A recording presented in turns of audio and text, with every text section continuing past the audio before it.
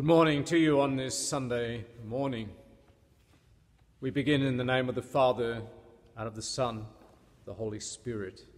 Amen. Grace to you and peace from God our Father, from our Lord and Saviour, Jesus Christ. The word of God I have for you today is from the letter to the Hebrews, chapter 11, verse 1. Now faith is the assurance of things hoped for, the conviction of things not seen. Lord God, Heavenly Father, we bow our heads before you in the precious name of Jesus, your Son and our Lord, and we thank you on this day, Lord, that we have this opportunity to open your word. As we do so, we pray that you would pour out your Holy Spirit upon us. Anoint me to preach your word, Lord, and anoint those who listen. May this word bring forth fruit in each of our lives. We thank you for your word, and we bless you in Jesus' name. Amen. My beloved friends, many years ago I saw a sign on a church building that simply said, "Faith is a verb." This little sign was so thought-provoking, and it stayed with me all these years. And I often think about it. Faith is a verb. I would like to delve into this a little bit today. And as we do so, I have two main points. Firstly, the faith is an active work. And secondly, the faith produces works. So firstly, faith is an active work. The letter to the Hebrews defines faith as the assurance of things hoped for and the conviction of things not seen. Having an assurance requires an act of faith. We actively place ourselves in God's hands and we seek his face in order to have the conviction that our text speaks of. So faith clearly is a verb. Faith is a doing word. Faith is an action. Faith is not simply sitting back and putting your hands in your lap and saying, okay, Sarah, Sarah, whatever will be, will be. No. Faith is not fatalistic. Faith is not fatalism. Faith is an active pursuit of God and his will for our lives. J.B. Phillips translates the verse this way. Now faith means putting our full confidence in the things we hope for. It means being certain of things we cannot see. Faith is putting our full confidence in God. Faith is the foundation of our relationship with God and the basis of all of our hope. Faith requires us to do something. Namely, to place our trust in Almighty God and his holy word. I love the way Paul encourages us and tells us in Romans chapter 12 in the first two verses. Therefore, I urge you, brethren, by the mercies of God, to present your bodies a living and holy sacrifice acceptable to God, which is your spiritual service of worship. And do not be conformed to this world, but be transformed by the renewing of your mind, so that you may prove what the will of God is, that which is good and acceptable and perfect. I love the way that this text says it is our spiritual service of worship. Service is a doing word. Service is action. Service is something that we do, we serve. Serving God is an ongoing process. Serving God is a conscious decision that we make. And to serve God today in 2021 is to swim against the common tide. Most of the people that we meet every day, most of the people around us, out in the community, don't serve God. They serve themselves. The majority of people out there are seeking and doing their own will, not God's will. So we're swimming against the tide if we're serving God. And I don't know if you've ever tried to swim against the tide. It's not that easy. To swim against the tide, you need to put in a lot of effort. And you have to keep swimming all the time. You've got to keep moving. You've got to keep moving your arms and kicking your legs. Because as soon as you stop swimming, you get dragged along with the tide. The flow drags you along. You have to keep on swimming all of the time. And that's why over and over in God's Word we come across these verbs and these commands. We're commanded to stand. We're commanded to be awake, to be on guard, to be active, to be doing. The tides of the times are extremely strong. And if we're not actively building up our faith, and if we're not actively working on our relationship with our Lord Jesus Christ constantly, we'll get pulled away into error very, very quickly. Paul here is urging us to offer ourselves to God as a living sacrifice. And this is something we need to do not only once in our life. It's an ongoing thing. We need to be constantly submitting and resubmitting ourselves to God's will. In the morning when we wake up, it should be one of the first things that we do. And maybe many times throughout the day we have to remind ourselves, Lord, I'm just giving myself to you, I'm submitting to you, your will be done. When we go to bed at night, same thing. We need to act in faith, to give ourselves to God and to place every situation, every moment into His hands in the name of Jesus. And I found that the more that we do this actively and consciously, the easier it becomes and the greater our desire to do so, because it becomes natural to us. And we begin to understand and we begin to see that God's ways are always the best way. And that God does all things well. And we experience the blessings that come from obedience to His will. We read in the book of Jeremiah, and these are very strong and powerful words, so please listen carefully. Thus says the Lord, cursed is the man who trusts in mankind and makes flesh his strength, and whose heart turns away from the Lord. For he will be like a bush in the desert and will not see prosperity when it comes, but will live in stony wastes in the wilderness, a land of salt without inhabitant. Blessed is the man who trusts in the Lord, and whose trust is the Lord. For he will be like a tree planted by the water, that extends its roots by a stream, and will not fear when the heat comes, but its leaves will be green. And it will not be anxious in a year of drought, nor cease to yield fruit. The heart is more deceitful than all else, and is desperately sick. Who can understand it?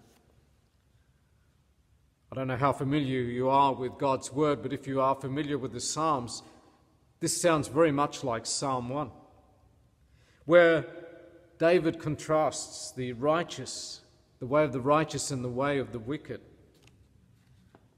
And it says the righteous man is like the tree planted by the waters that bears fruit in its season.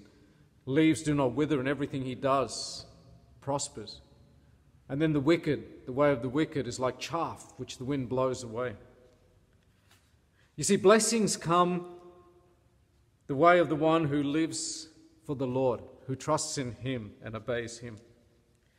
Blessings come to the one who lives and obeys God's word, to the one who places his hope in God. The last verse of this passage that I read tells us something very important about the condition of the human heart. The heart is more deceitful than all else and is desperately sick. That's our problem. Because of the fall, because of Adam, our heart is deceitful, and so easily it abandons God, so easily rebels against him, and seeks its own desires and its own pleasures. Paul understood this. He understood the battle that we face every single day. He wrote that the good that he wanted to do, that he desired to do, and that he knew he should do, he didn't do. And the evil that he hated, that's what he found himself doing. And then he pointed out that the only solution to this problem is the Lord Jesus Christ. He said, the good that I want to do, I don't do. The evil that I hate, that I do. And then he says, wretched man that I am, who will set me free from this body of death? Thanks be to God through Jesus Christ our Lord. There's your answer. Only Jesus can save us. Only Jesus can set us free here and in eternity. And that is why we must actively pursue him and place our trust in him on a daily, hourly, minute by minute, second by second basis. So then, faith is a verb. It's work in progress. The second point is that faith produces works. Faith that does not produce works, good works, is dead. It's a dead faith. James probably spells it out the best of all of them. What use is it, my brethren, if someone says he has faith but he has no works? Can that faith save him? If a brother or sister is without clothing and in need of daily food, and one of you says to them, go in peace, be warmed and be filled, and yet you do not give them what is necessary for their body, what use is that?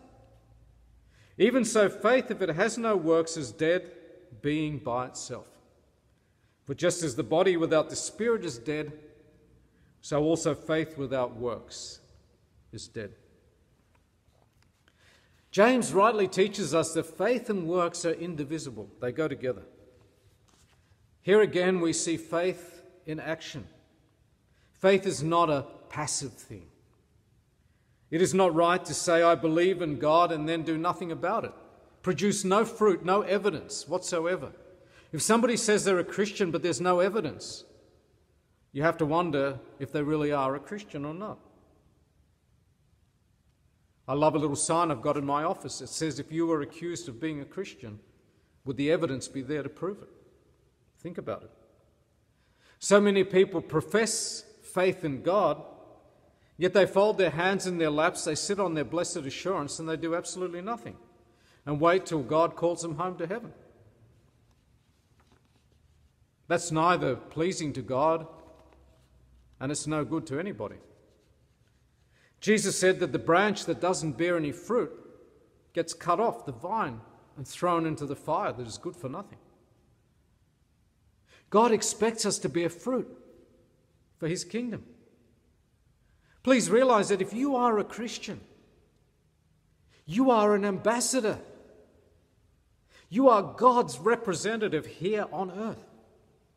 We are his agents here on earth. And our role, Jesus said, is to be salt and to be light. Our role is to be witnesses to the truth. If we were simply saved and for eternity in heaven, which is what our reward will be, but if we are just destined, that's it, then the moment we are saved, God should take us out of this life.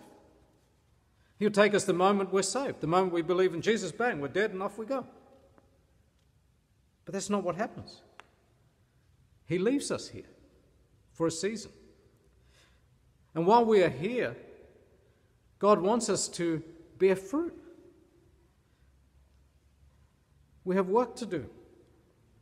We must be about our Father's business until he calls us home.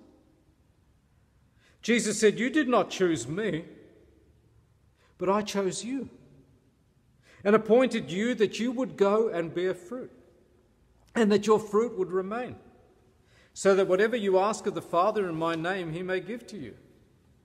This I command you, that you love one another. Here we go, my friends. This is where the theological rubber hits the ecclesiastical road, as one of my professors used to say. Jesus said that we are to bear fruit. Our faith needs to manifest itself in our works. There must be fruit. And the main fruit is love. Jesus said, love one another. A new commandment I give to you, that you love one another, even as I have loved you, that you also love one another. By this all men will know that you are my disciples, if you have love one for another. You see, love is the sign that we are believers in the Lord Jesus Christ, that we are his children. And love is a verb. Love is not passive, love is active. Love is a manifestation of our faith. Love and faith go hand in hand. So faith needs to manifest itself in works of love. And I would put before you that 2021, which has just begun, gives us so many opportunities in a very practical way to manifest our faith and to manifest our love in very simple ways.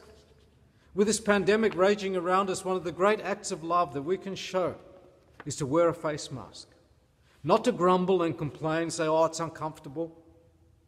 Wear it. It's an act of love. It's an act of faith. You see, you're not only protecting yourself, you're protecting others. And that's an act of love.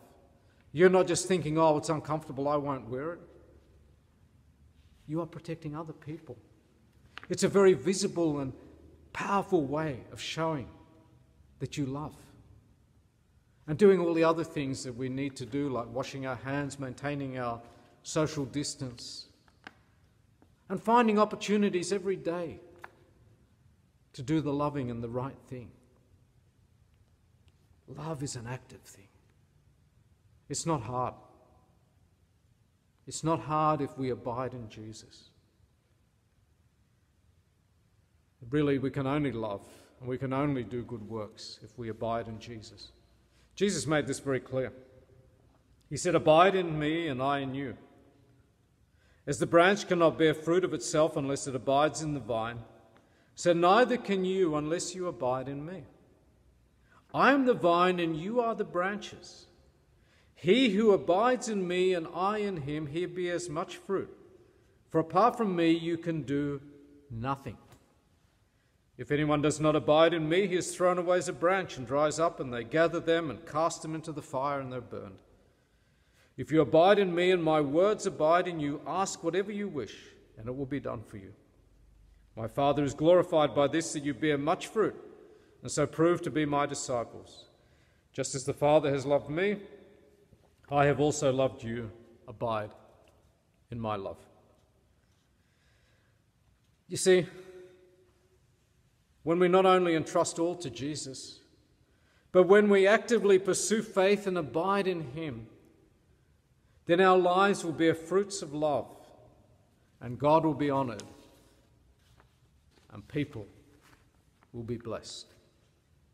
May God help us not only to be hearers, but to be doers. So, my friends, go forth. Love. Let your light shine before men. Let your salt be salty. And may all men know that we are his disciples by the love that we have one for another. May the words of our mouth, the meditation of our hearts be acceptable and pleasing to him. And may the works that we do, the lives that we live, bring glory and honour to him. God bless you. Let us pray. Lord God, Heavenly Father, how powerful and wonderful is your word. Thank you for your word.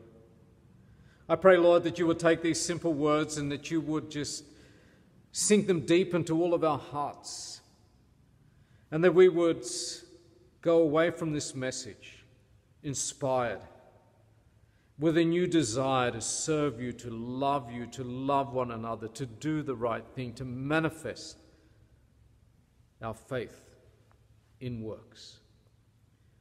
We can only do it when we abide in you. So, Lord, we just commit ourselves again to you.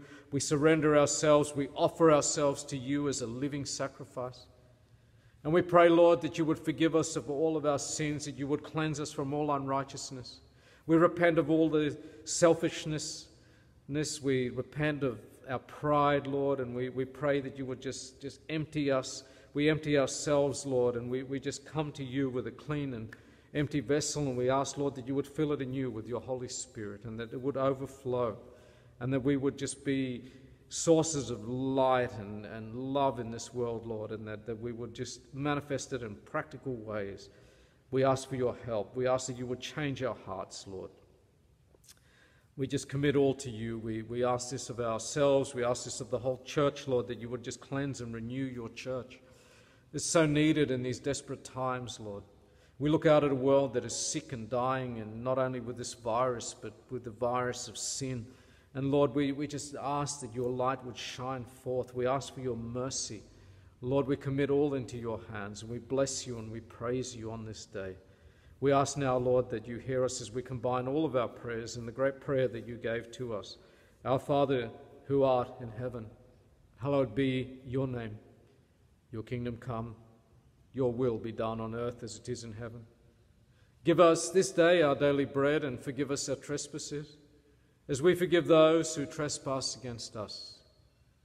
Lead us not into temptation, but deliver us from evil. For yours is the kingdom, the power, and the glory, now and forever. Amen. So now, my friends, may the Lord bless you and keep you. The Lord make his face to shine upon you and be gracious unto you. The Lord lift up his countenance upon you and give you his peace. Amen. So go forth now into the world. Let your light shine before men. Manifest God's love to all people. And please, wear the mask. Wash your hands. Maintain that distance. Stay isolated if you're ordered to do so.